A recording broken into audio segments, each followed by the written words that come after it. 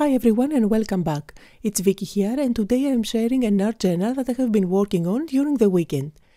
I'm working on my Moleskine sketchbook and I'm going to protect the previous pages with some printer paper there. And I'm going to bring in my black gesso. This is by DecoArt. It's from their media collection and I'm going to completely cover both my pages with black gesso. You can apply gesso with a spatula like I'm doing here, or you can use a credit card, you can use your brush if you like. I prefer to apply it with my spatula because it's going to give me some texture on my pages. Once my gesso was dry, I grabbed my texture paste. This is a paste by Prima and although it looks white, as you can see here, it is actually going to dry clear and it is going to give me a crackle effect. So this is going to add lots of texture on your pages. Now, depending on how you apply the paste, you will get a different effect. So if you apply a thick layer, you will get big crackles, and if you apply a very thin one, you will get smaller ones, tiny ones, and not as textured. Now, you are supposed to leave this to air dry, but if you wish, you can go ahead and use your heat gun to heat set it, but remember that you will get a beautiful effect if you leave it as it is and you don't force it with a heat gun. However, I'm very impatient. I didn't have time to wait for that.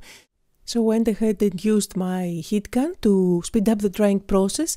I didn't get as many crackles as I wanted to, but I do have some texture at the background. Now I'm going to use 3 different colors by DecoArt. These are from their media collection. They are fluid acrylics and I'm going to apply some of them on my craft mat. By the way, I'm working on a glass mat that makes it super easy for me to clean later on. And I would definitely suggest a glass mat if you are into mixed media. With a brush, I'm applying my color on top of my page and it's going to be super easy for me to create a night sky since I'm starting with a black page. All I need to do is to add a touch of blue in different areas.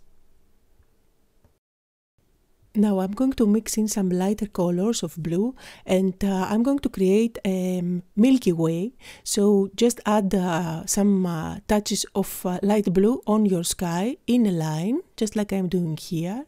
Blend it out and you are ready to go. Now it doesn't have to be perfect. Remember, this is not a painting, this is just an art journal and the purpose of it is just to have fun and play with your mediums. Now you can play around with all those blue hues until you are happy with the outcome. And now the idea is to create a big moon on my night sky, so I have used dies to cut out a circle. Now I'm going to create the highlight of the moon, so I am dipping a stiff brush on white gesso and I'm just going to apply some white gesso just behind the moon.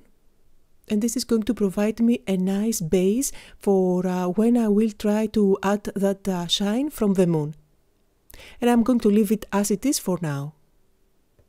Now I'm going to apply some white splashes. I'm using white gesso diluted with water and I hope you can see how it transforms my night sky. So you can definitely see how the Milky Way looks now. And you don't have to apply as many splashes as I do. I just love splashes and I can't stop myself. And while my splashes are drying, I just wanted to show you how easy it is to clean this glass mat. If you get any dried acrylic paint on top of it, just use a spatula like I'm doing here and everything is nice and clean. Now I'm going to work on my moon and I'm going to apply some Distress Oxide ink on top of my glass mat. I'm spraying with water and I'm going to apply the moon on top. I don't want to get a full coverage, I like splashes here and there and just because that's how the moon looks. Now the color that I'm using is Fossilized Amber, which I think is the perfect color for my moon, and I'm also going to add some darker spots by using some vintage photo. Again, I applied my ink on top of my glass mat, sprayed a little bit with water, and I'm even using my fingers to control the ink the way I want to. I want to have some light areas. Definitely keep some light areas on your moon. It's going to help it look more realistic and it's going to make it as if it is glowing. And I'm going to repeat that one more time, adding some more yellow ink, more fossilized amber. I'm using my heat gun to speed up the drying process, and by the way, the paper I'm working on is a mixed media paper by Ranger, so it takes water and any type of medium really well and it doesn't warp. Now I'm going to bring the moon on top of my page and you will see how beautiful it looks against that background. And since this is going to be an art journal, I can play with my stamps as much as I like, so I'm going to add more texture on my moon by using this stamp. This is a texture stamp by an older Tim Holtz stamp set. And notice that I'm not going darker, I'm using the same fossilized amber color just to add a little texture, but at the same time keep it quite subtle. And here I'm using another texture stamp, and this time I'm not introducing again another color, I'm working with a vintage photo that I have already applied for the darker areas of my moon. And I'm happy with how my moon looks at the moment, so I will go ahead and stick it on my page. To stick everything down, I'm using matte medium, and notice that I am covering up the moon as well. I don't mind if I move the ink a little bit. After all, this doesn't have to be perfect. But remember that if your brush is too wet, it might react with the ink underneath and smear what you have created. Now I'm using a big brush marker to apply some white on different areas of my moon, just to help it lighten up a little bit more. This is going to help it look as if it is shining. Now I'm happy with how my background is looking at the moment, so I am going to work on some elements that I will stick on top of that to create my little scene. So I'm going to use dies from these two Sizzix sets, so the city as well as the Santa here. So I'm going to bring in my Big Shot and cut everything out of black cardstock. Now, as always, you will find links to all the supplies that I'm using for creating this art journal down below in the description area of my YouTube as well as on my blog. And I'm making sure that I link to most of the supplies in both US and UK online shops for your convenience. Now, when I place the buildings on top of my background, they don't stand out. The background is so busy and so dark that it's very hard for them to stand out. And that's why I'm going to work on the background again. And that's the beauty of working with acrylics. You can go over them again and again and make them work out for you. So all I'm doing here is applying a wash of light of blue. And as you can see, I'm covering up completely all those white splashes. And by doing that, it kind of makes the background more subtle and pushes all those stars more at the background. And now I'm going to lighten up the bottom a little bit more so that when I apply the black buildings on top, they will stand out. Another thing that is going to help the building stand out against that night sky is if you add highlights. So I'm using a finger dabber here, and with the same fossilized amber distress oxide ink that I used for the moon, I'm going to lighten up only one side of the buildings. So I'm working only on the right side, and I'm adding some ink there. I'm going to do that for both my cutouts. Now, before sticking down my buildings, I went ahead and worked again on my background, so I added white splashes, and now I have a beautiful sky with blue stars that look as if they are far at the background. I have white splashes that they look as if they are shining a lot, and I'm also going to add some gold splashes just because I can. I just love splashes. I think I'm going to create an art journal just by using this technique. And here is a close-up so you can see all those beautiful colors on my sky.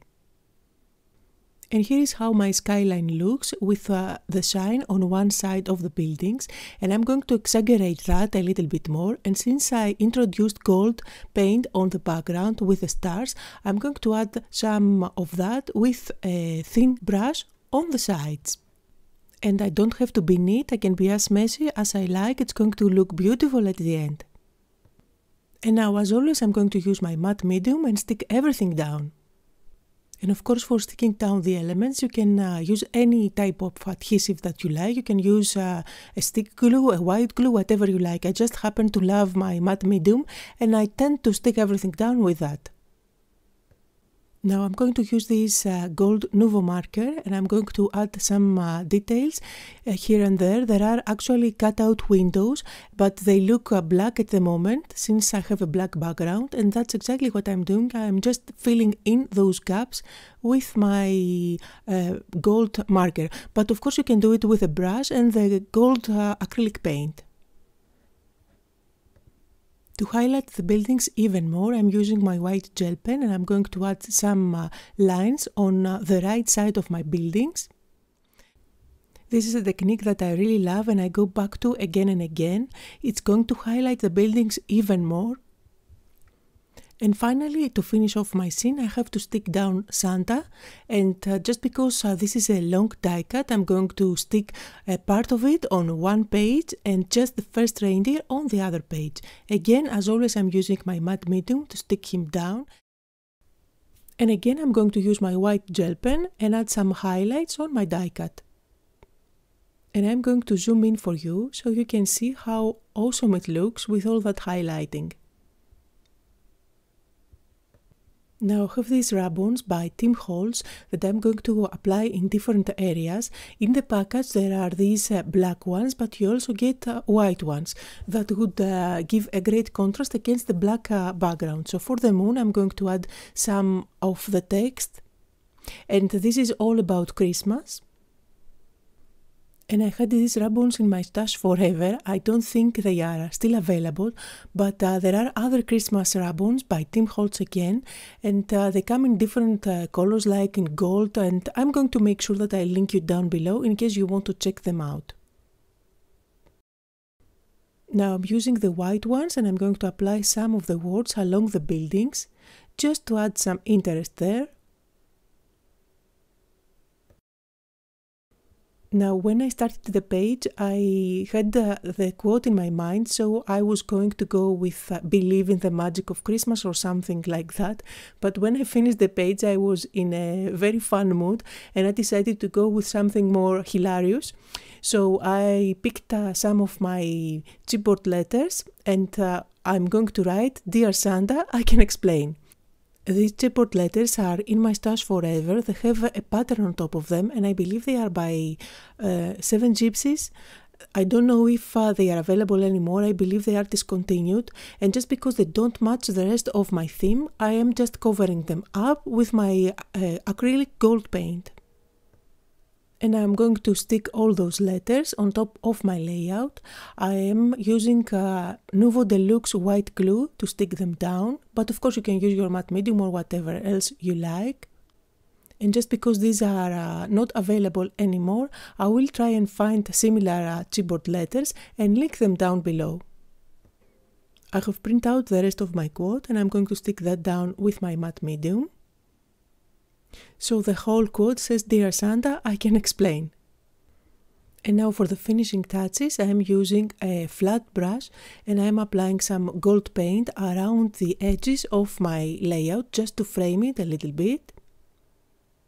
I don't have to be neat, again, you can go as far in as you like.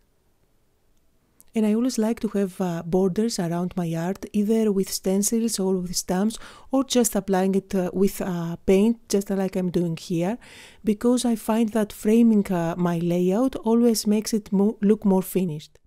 Now I'm going to use the small from my Faber-Castell pens there, and I'm going to add some lines around my sentiment. I keep my lines very sketchy. I don't want to have anything neat there. And this is going to finish off my layout for today. I hope you had fun and got inspired, and if you did, don't forget to leave me a comment as well as give me thumbs up on my YouTube channel. You will find links to all the products that I used down below in the description area, as well as on my blog. Thank you all so much for watching, and I'll see you tomorrow for a fun release.